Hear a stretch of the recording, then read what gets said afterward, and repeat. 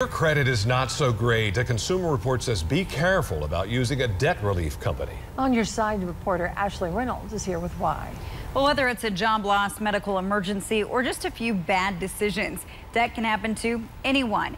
If you choose to hire a company to tackle the problem, make sure your situation doesn't get worse.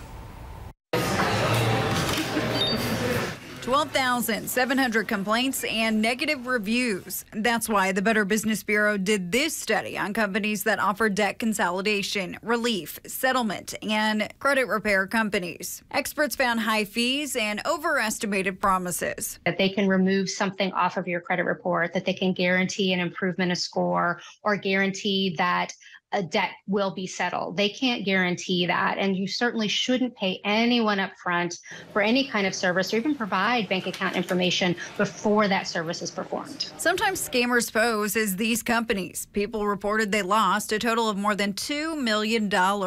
Keep in mind, there were some good experiences. There are legit businesses that will help. We can give them ways on how to improve their report. Let them know how to dispute.